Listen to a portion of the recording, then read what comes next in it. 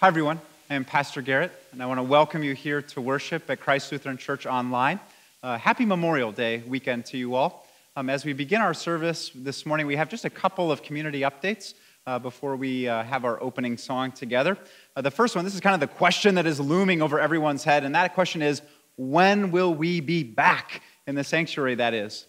And I just want to encourage you that information about that is coming pretty soon. And by pretty soon, I mean this week. I want you to keep your eyes peeled for information regarding that. That doesn't mean there are going to be real specific dates, but there will be a plan at least in place so that as things progress, we will be back together as soon as we possibly can. The only other update that I'll have for you is that next Sunday, a week from today, is in fact Pentecost Sunday. So highly encourage you to join us for that. If you'd like to, the tradition typically is to wear red on Pentecost Sunday as symbolic of the Holy Spirit. So as a family or even just on your own watching it, highly encourage you to wear red. That'll be our last weekend in the sermon series on the Holy Spirit in particular. So we planned it that way so that we can look at the Spirit's work in preparation for Pentecost. So with that, we hope today's service is a blessing to you. We'll start today by praying together. Let's pray. Father in heaven, by your Holy Spirit, draw us into the life of Christ. God, free us from every sin. Deliver us from every distraction. And give us the joy of Christ Jesus our Lord. It's in his name that we pray. Amen.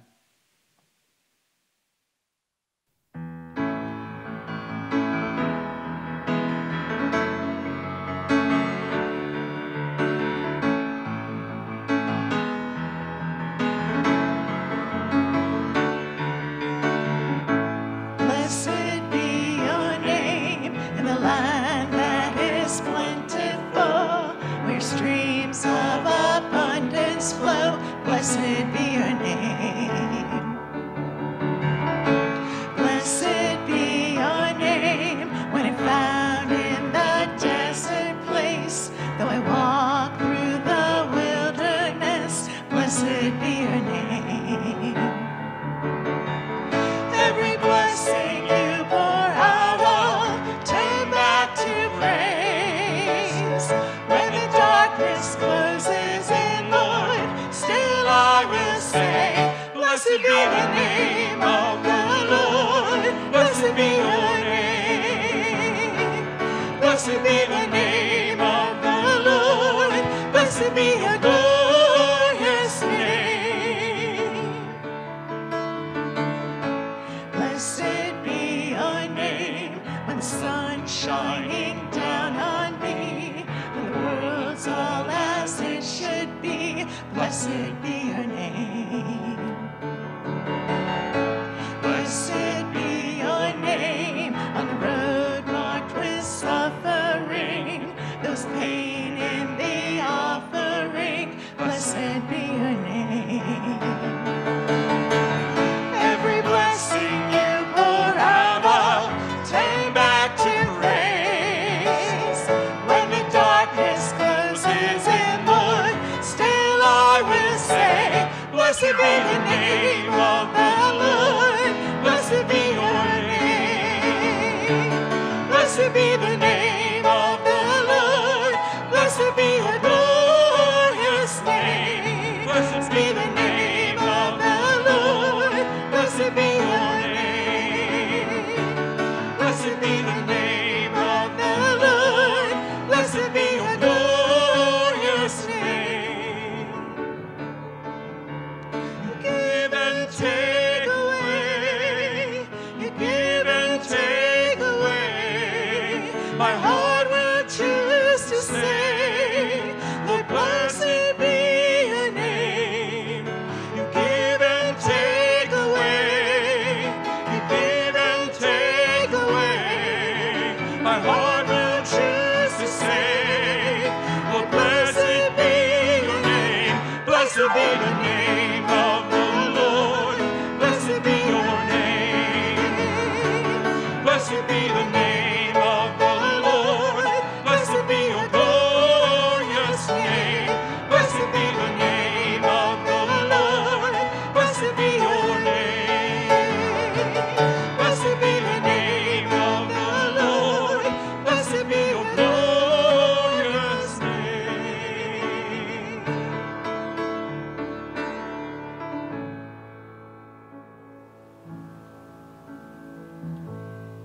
This is Psalm 16. Preserve me, O God, for in you I take refuge. I say to the Lord, you are my Lord. I have no good apart from you. As for the saints in the land, they are the excellent ones, in whom is in all my delight. The sorrows of those who run after another God shall multiply. Their drink offerings of blood I will not pour out, or take their names on my lips. The Lord is my chosen portion and my cup, and you hold my lot. The lines have fallen for me in pleasant places indeed. I have a beautiful inheritance.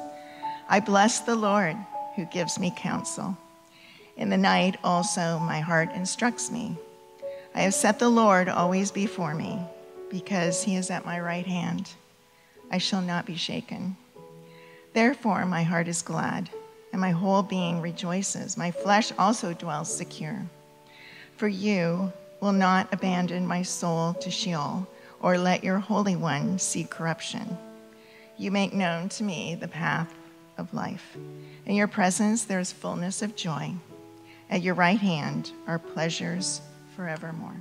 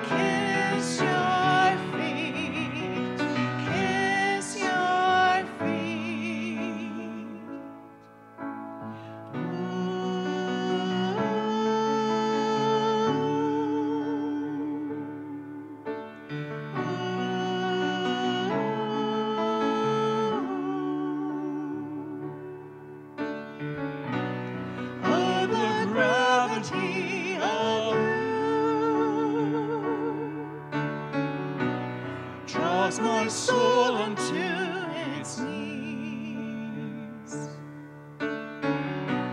I will never be the same.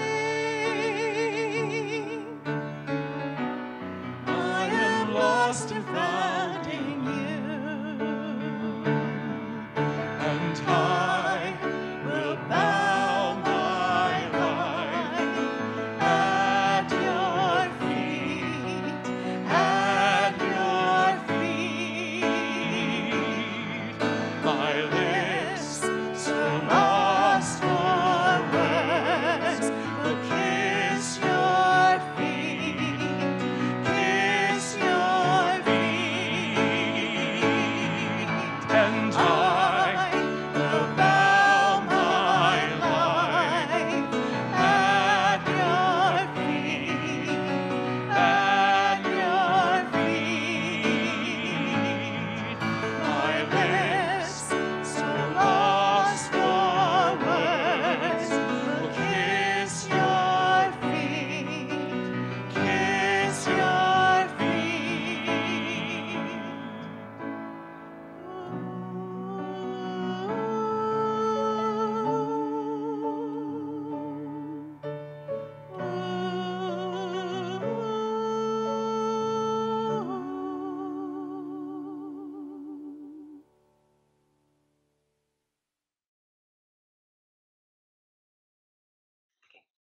Post-Easter Power, the Spirit of Joy. Now, when the disciples saw that Jesus was leaving, they were sad, and they were saddened beyond belief. Imagine your best friend moving away somewhere far, maybe like even Thailand, and you have no idea where Thailand even is, and you've got to find a map to go look at it.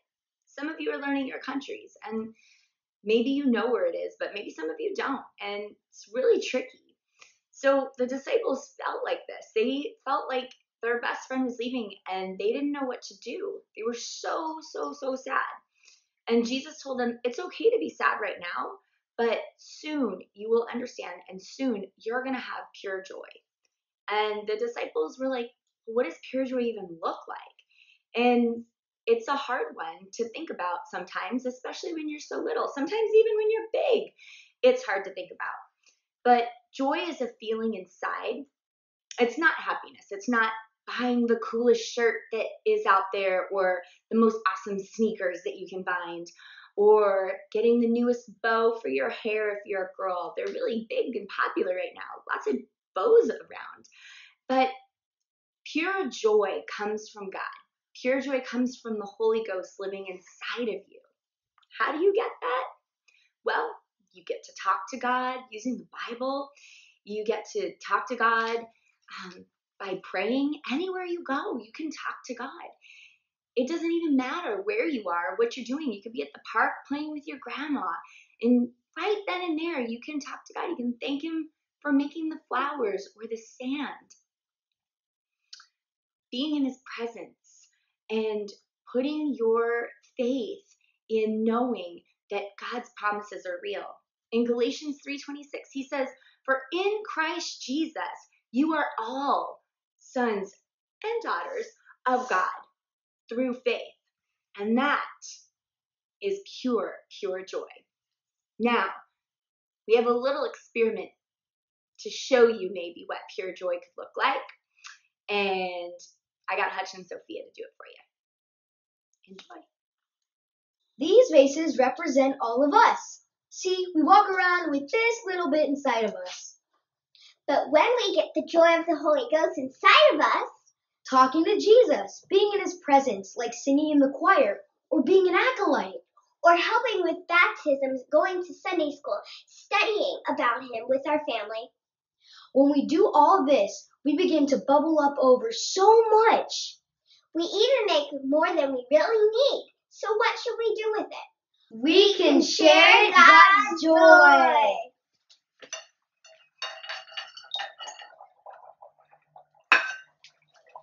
Whoa! We're bubbling over. Oh, look at that. The blue one's going faster than the red. Whoa! We're sharing it now. Look, let's share it. Let's share God's joy. I'm going to share it with you, Sophia. Ha! It's so bouncy. If you have your Bibles, I invite you to open them to John chapter 16, and we're going to be starting in verse 16.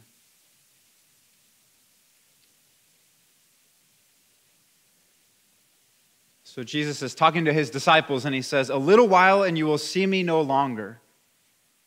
And again a little while, and you will see me." So some of his disciples said to one another, "What is this that he says to us? A little while, and you will not see me. And again a little while, and you will see me. And because I am going to the Father." So they were saying, "What does he mean by a little while? We do not know what he is talking about."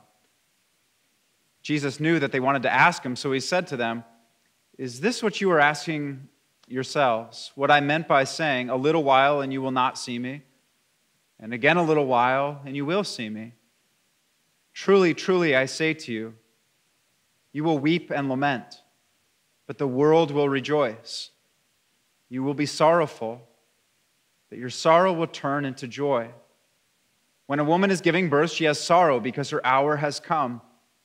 But when she has delivered the baby, she no longer remembers the anguish for joy that a human being has been born into the world. So also you have sorrow now, but I will see you again, and your hearts will rejoice, and no one will take your joy from you. In that day you will ask nothing of me.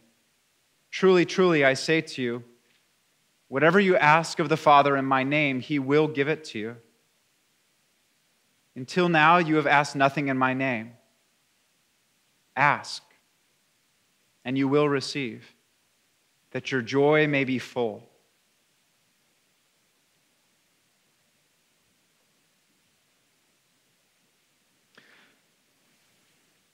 So I was reading an article this week on what are called positive life events.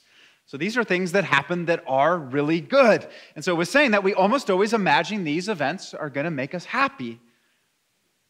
And yet whenever they happen, there's a particular pattern they follow that leaves us in pretty much the same position as before. So for example, when it comes to getting married, that would be a positive life event. And so leading up to your wedding day, your levels of life satisfaction go up and up and up. But then after your wedding day, for me, they just kept going up. But for everyone else, apparently, they go down. In fact, they eventually get right back to a base level of happiness, the same you had before your wedding day. It's the same with having kids. Leading up to the birth, levels of life satisfaction, they go up, up, up, up. And then the baby is born, down, down, down. Again, right back to that base level of happiness. Winning the lottery sounds amazing, right? And yet people who win the lottery, typically within just a few months, are right back at that base level of happiness. Getting a promotion and therefore making more money, that actually helps. Up to a point of $75,000 salary, after which more money has almost no effect on life satisfaction. And according to the notorious B.I.G., it's just more money, no problem. So there's that too. So here's the thing about this. It seems like each of us has that base level of happiness that positive life events and good circumstances don't affect all that much. And so whereas almost everyone is assuming that someday something will happen to make us happy, it just doesn't work that way. So on a scale of 1 to 10, 1 being absolutely miserable and 10 being beatifically happy, almost everyone is stuck. Perhaps somewhere between a 3 and a 6. And yet throughout Scripture, there is an almost embarrassing amount of talk about joy. Overflowing joy. In fact, you could say it's a basic conviction of Christianity that we are counted among the people of God. And we're not faking it like we're pretending, but it's real. We really know the Lord. Then one of the most fundamental features of our life will be joy. In other words, we are going to be happy. It's a promise of God himself. And yet, are we? I'm not so sure. So what I want to do today is I want to look at how the Holy Spirit gives us joy. If you've been with us, we are in week 5 of a 6-week sermon series. And we've been looking at what the Holy Spirit gives us and how he does that. And so today we're going to look at how the Holy Spirit gives us joy in particular. There are 3 things that I'll mention. So let me start with the first one. I'm going to introduce it by way of a story of sorts. I remember when I was a kid, I was a really happy kid. I tend to think most little kids are pretty happy. And for me, a huge part of that was my dad. I just had a great relationship with him. So I really looked up to him. I admired him. I wanted to be him. And so the most important thing in the world to me was my dad's opinion. And what I mean by that is as long as I knew my dad was proud of me, I'd be happy. Nothing else really mattered. And yet at a certain point, this was probably around the age of 13, which for a lot of kids things start to change at that point. But for whatever reason, I started thinking other things mattered more. Or perhaps you could say I started thinking other things would make me happier. It was weird. It was like I went from knowing my identity, I was my father's son, that's just who I was. I had a dad who loved me, nothing else mattered, to I didn't really know who I was. So for a couple years, I was trying to be a skater. So at the age of 14, I would be wearing a backwards hat that said adrenaline across the back. I had a shirt that said Toy Machine. That was like a skateboard company at the time. I'd have size 42-inch pants around the waist. Needless to say, I was incredibly cool. And if you want to take the C in cool and replace it with a T, that might be more accurate. But the thing is, I was being fake and trying to fit in. And so as part of that, I was doing all sorts of stuff that I knew my dad would hate. Mind you, not because he would ever hate me, but because he loved me. And you see, there are just some things that a parent will hate, if only because those things could wreck the life of the child that they love. And so what the child does, and this is what I did, is you start hiding stuff. Whereas I still wanted my dad to be proud, that didn't go away. At the same time, I wanted other things too. And so I was living this divided life. In one sense, the stuff I was doing was kind of enjoyable. I kind of liked it. And yet in a deeper sense, it was killing my joy. Why? Because I was hiding. And one thing about hiding is it's a robber of joy. If you can't live openly, it is a robber of joy. And so whereas I was kind of having fun, I was also losing my happiness. I was sort of enjoying myself, but losing my joy. I went from being a simple, innocent kid who always knew that his father loved him to a confused, shady teenager who always wondered what his friends thought. So here's the thing about this. I'm talking a lot about my childhood, but that's not really the point. The point is there's an analogy in the way we relate to the Lord. In particular, you and I are meant to be like children. So we should care about nothing more than our Father's love. Our identity, we have it. It's that we have a Father who loves us. That's it. And so the main goal is just to stay in that love. And yet, for whatever reason, we don't. We tend to think other things are going to make us happier. So at some point, we've all started living for things other than our Father's love. And you see, as part of that, we've started thinking and doing things that we know God hates. And again, not because he hates us, that's never the case, but because he loves us. And you see, when a father loves his child, a creator loves his creation, he will hate whatever might wreck or ruin the life of his children. And so knowing that's the case, we know it, what do? We hide it. We hide. It's the same situation I was just describing, where in one sense, the stuff we're doing is enjoyable. No one commits a sin because it's miserable. We do it because we like it.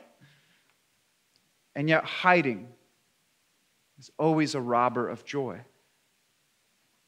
And so even though the sin itself perhaps makes us momentarily happy, it drains our happiness at the same time. So we're kind of enjoying ourselves,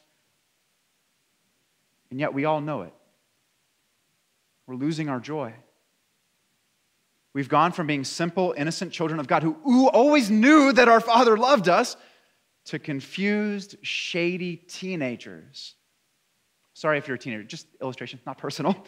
Confused, shady teenagers who aren't really sure about anything. So it's this divided life that we live, and it's not giving us joy.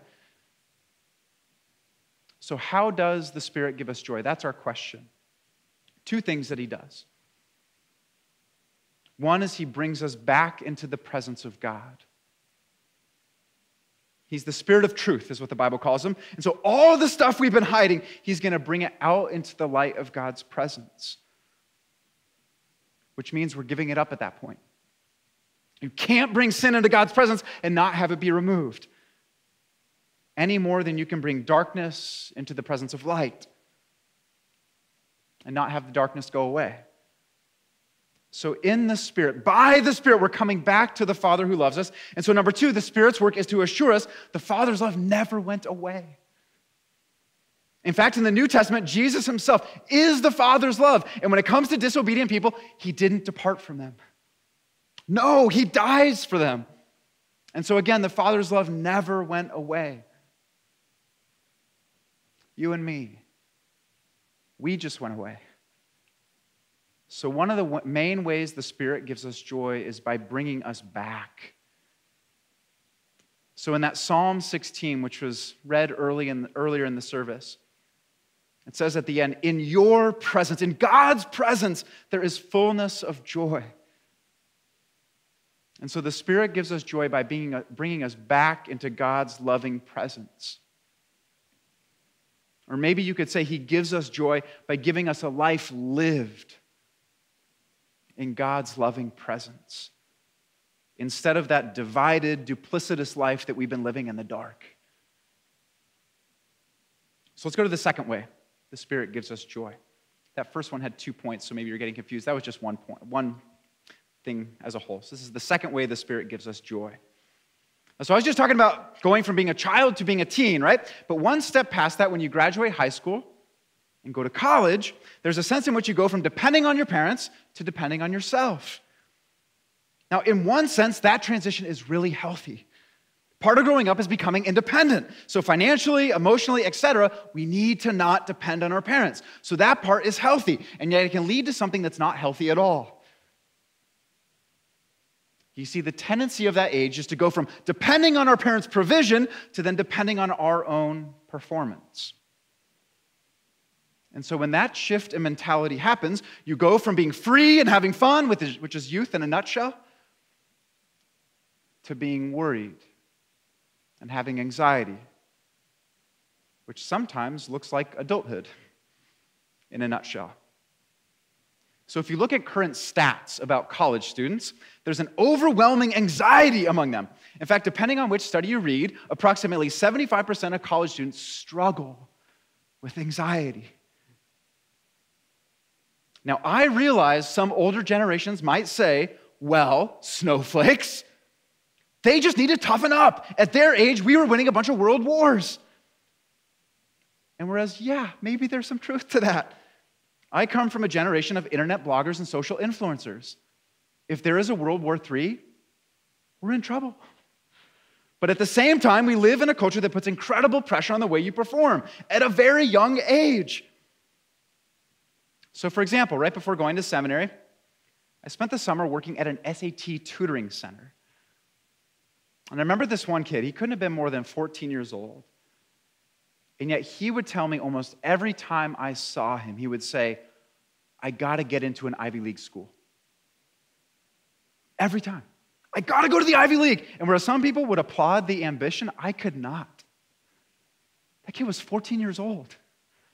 And you could see it. He had no joy in life.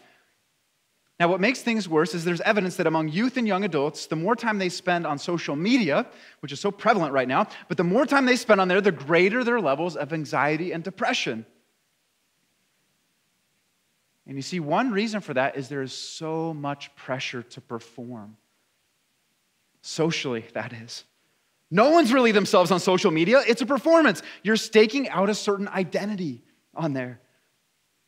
And so a lot of people sit under that pressure to perform. Socially, academically, career-wise, you have to perform is the message we're getting. And you see what the performance mentality almost immediately destroys is any sense of joy.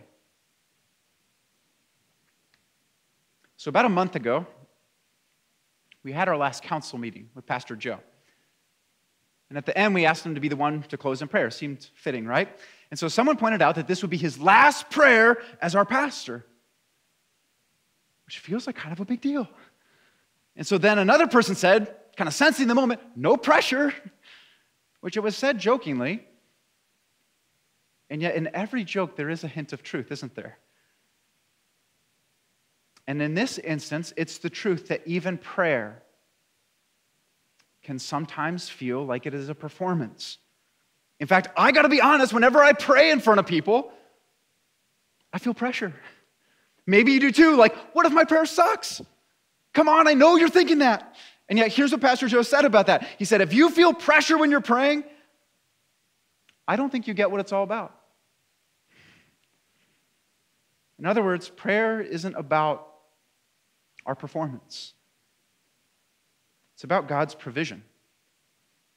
And the thing is, that's not just prayer. For a believer, our whole life is really a prayer. And so our life isn't about our performance. It's about God's provision. It is about the fact that we have a Father who loves us and who has promised to provide for us. And so if we almost always feel pressure in life, maybe we don't get what it's actually all about. So if we go to this gospel passage that I read at the beginning, Jesus is talking about the life that we'll live in the Spirit, and he says, just ask. and you will receive. Notice it is emphatically not be amazing and you will receive. No, just ask. It's that simple.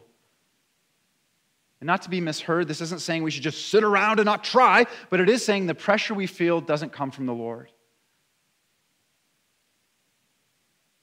And so again, if you think of children, little children, they do not bank everything on their performance. It's not even in their heads to do that. No, rather they bank everything on their parents.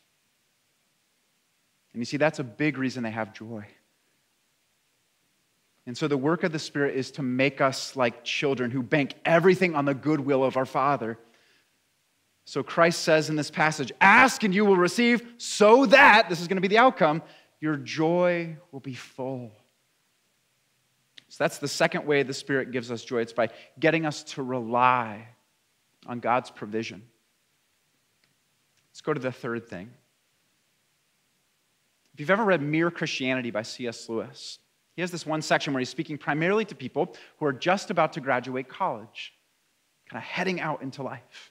And he essentially says, when you get out in life, all the things you currently think are going to make you happy, they're not going to do it. So for example, the job you thought was going to make you happy, the marriage you thought was going to make you happy, the kids, the travel, the lifestyle, whatever, you might end up getting all of that. And he says there will still be a desire that you can't kick. And so once you start realizing that, he says you'll do one of two things.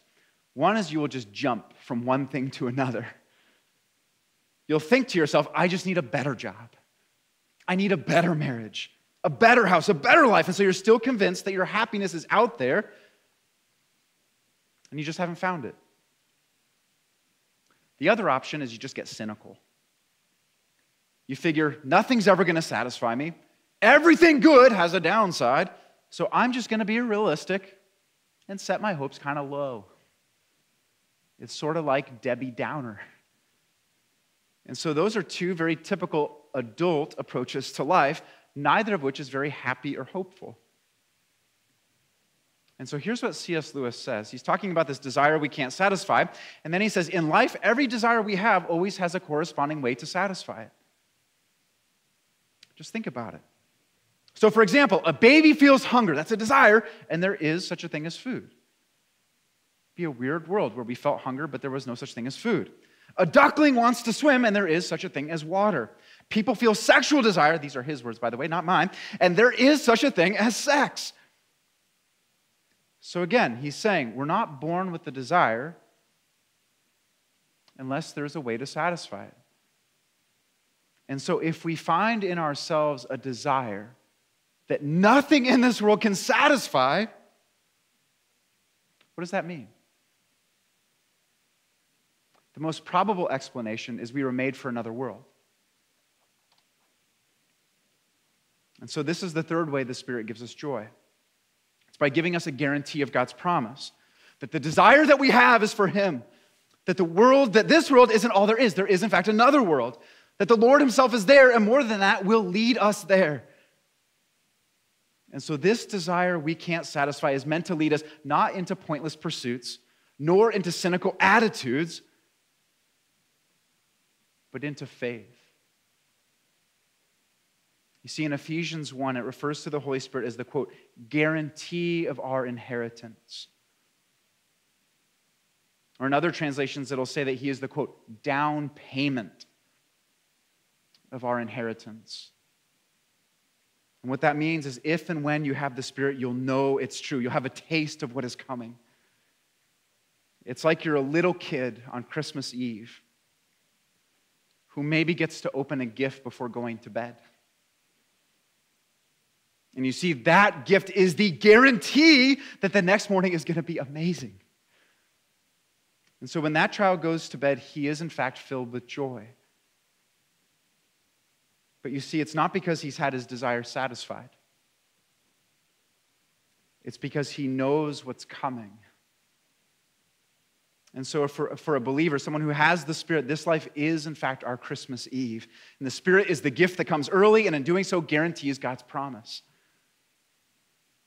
And so we have joy. we pay attention to the Spirit. That is, we have joy, not because we've had our desires satisfied, but because we know morning is coming. That once we fall asleep,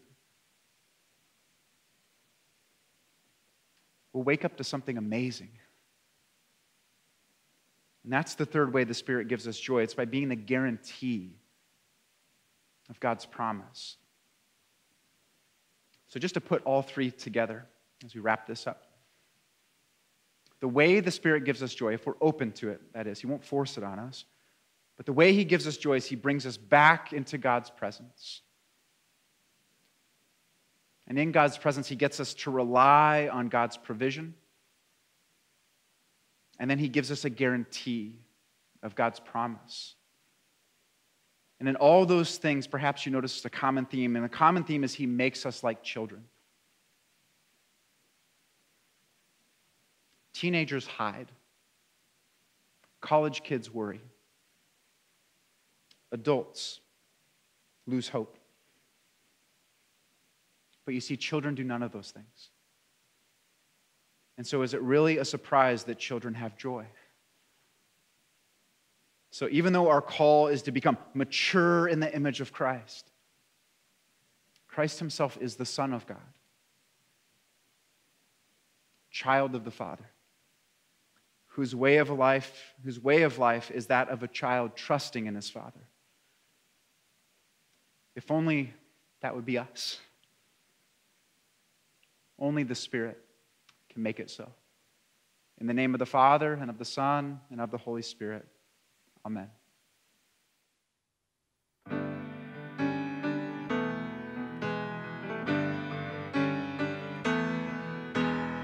Shine, Jesus, shine, fill this land with the Father's glory. Blaze, Spirit, blaze, set our hearts on fire.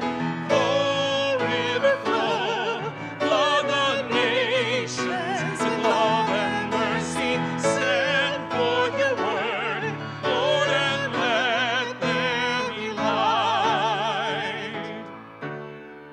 Lord, the light, your love is shining in the midst of the darkness, shining. Jesus, light of the world, shine upon us. Set us free by the truth you now bring us. Shine on me, shine on me. Shine, Jesus, shine.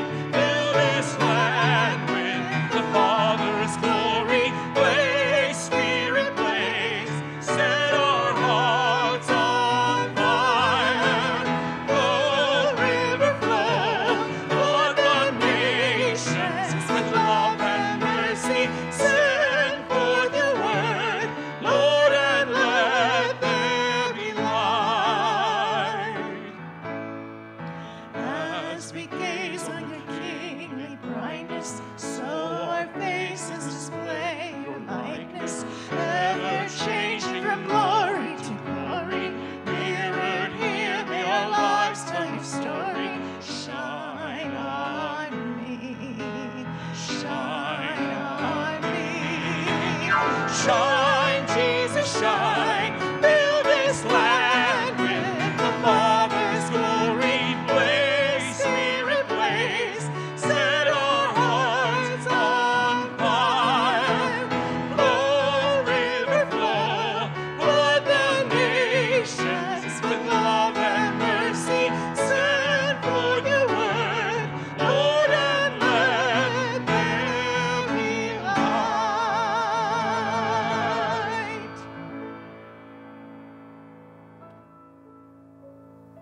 Let's take this time now to confess together, saying the words of the Apostles' Creed. I believe in God, the Father Almighty, creator of heaven and earth. I believe in Jesus Christ, his only Son, our Lord. He was conceived by the power of the Holy Spirit and born of the Virgin Mary. He suffered under Pontius Pilate, was crucified, died, and was buried. He descended into hell. On the third day, he rose again. He ascended into heaven and is seated at the right hand of the Father. He will come again to judge the living and the dead. I believe in the Holy Spirit, the Holy Catholic Church, the communion of saints, the forgiveness of sins, the resurrection of the body, and the life everlasting. Amen. Now I invite you to join hands if you're with other people. And either way, I invite you to bow your heads as we pray together.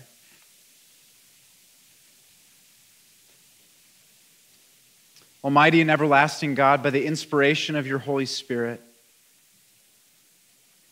God, purify the thoughts of our hearts and guide us in all things.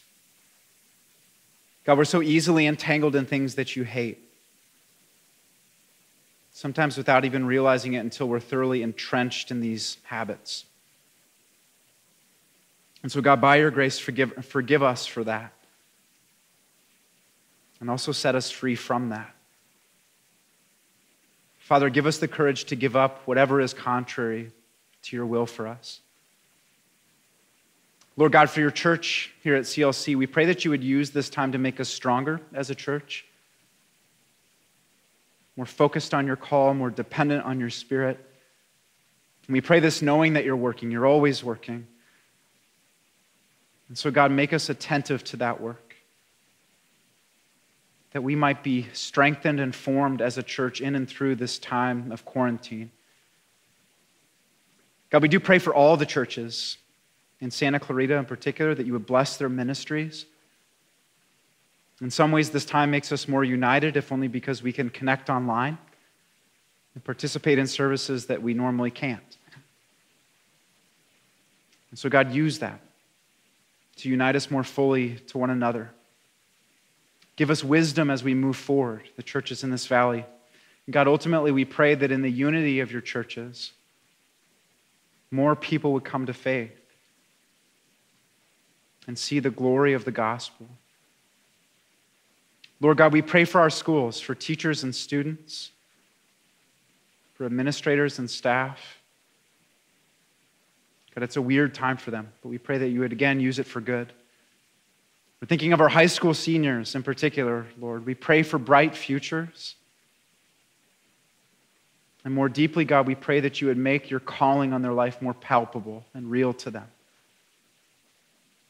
You know the plans you have for them, which is to use them for your glory. And so, God, make them humble so that you can lead them along in those plans.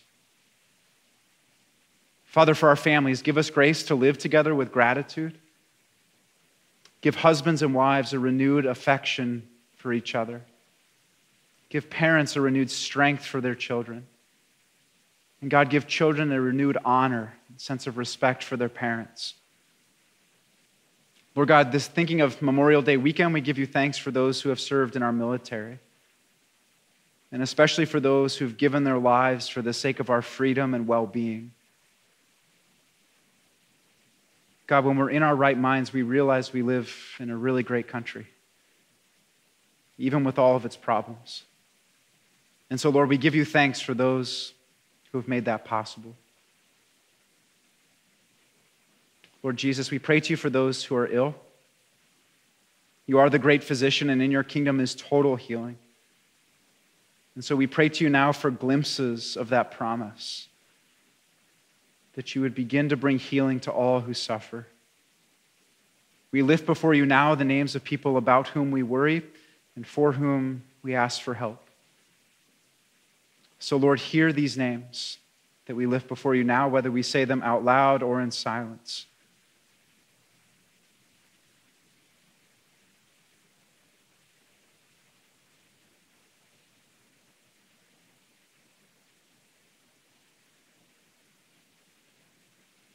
It's into your hands, O Lord, that we commend all for whom we pray,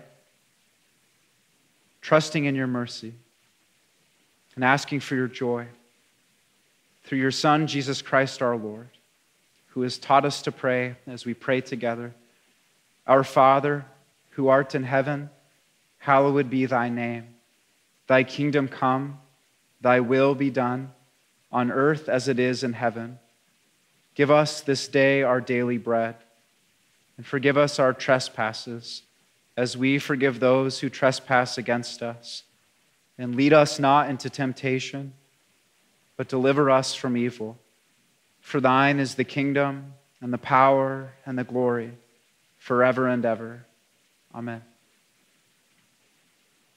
Now, as we conclude our service, and as you go out into the day, hopefully you can get outside today. But with that, the Lord bless you and keep you.